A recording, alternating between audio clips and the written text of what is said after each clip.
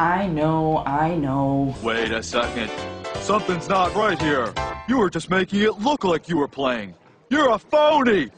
Hey, this guy's a great big phony! That's right, you're a big fat phony! Hey, you know who lives in this house?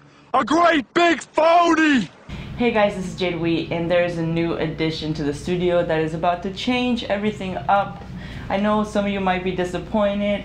Yes, I still love Dallas jamming, but you guys know that I have a hybrid workflow now. Just because Dallas is great for jamming, but once you want to get stuff done and actually finish tracks and polish them, there's nothing like using the DAW as a tool.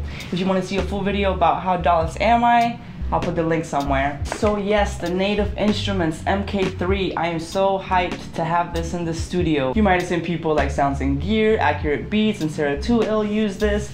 And you know what? This is exactly what happened. I'm gonna tell you exactly how this happened. So on the way back from Germany, from TSR 19, me and Joe from Sounds and Gear had the same flight, and it was like an 8-hour flight with connections and everything. So we were just talking the whole way there, and I knew that he used like the MK3. He makes like these awesome tutorials for them, and the Ableton Push. And I've had the Push too, and it was great. You know, it was great for using Ableton with the hardware.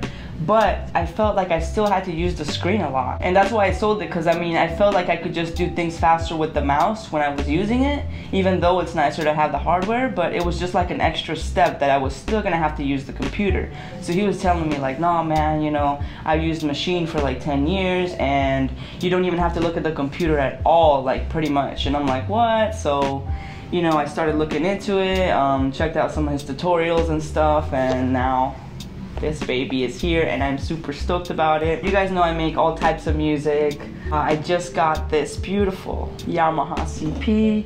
I'm gonna be making like some old classical songs that I wrote like 10 years ago that I need to recreate and have them like in history, because they're my songs and they're beautiful and I think you guys are really gonna enjoy them. So that's coming, and that's probably gonna be used with this.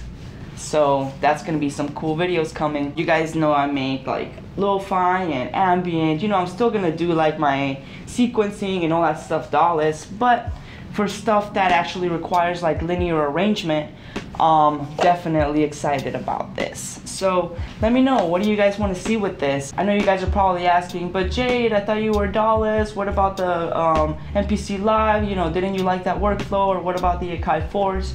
I actually had the Akai Force for like a month, and it seemed totally unusable to me, and I'm about to tell you why. It's advertised as a looping station, but there is no zero crossing at the end of each sample.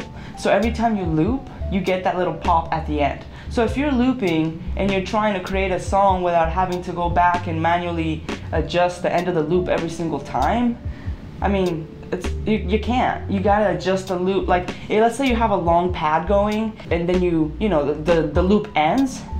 You're automatically gonna get that pop. And I mean, yes, that happens with audio, but there's software updates to it. Like, it used to happen to the OP1 and they fixed it, so, you know. And I don't trust Akai, to be honest with you, to update anything. Like, there were so many things on the MPC Live that could have been a certain way that weren't. And my biggest gripe with it was that they make you use the touchscreen for whatever you're doing. So it's like, why am I gonna switch my big screen for a tiny little touchscreen? You know, it has all those nice knobs on the sides and stuff. You can't even use those to like navigate through the menu. I'm like, what is this? And I don't think that they're gonna update it, because that's just how it is. It's like, they have all these things that could be a certain way, but they're not. And that's my gripe with that. I had to get that off my chest to let you guys know. So yeah, I'm excited. This does have the little two screens, but you're not dependent on them. From what Joe told me, everything is muscle memory, which is how I use my SP404, and I love doing it that way. So I'm excited to learn this thing. I'm excited to see what kind of music I can make with it, and I hope to see you guys along the way.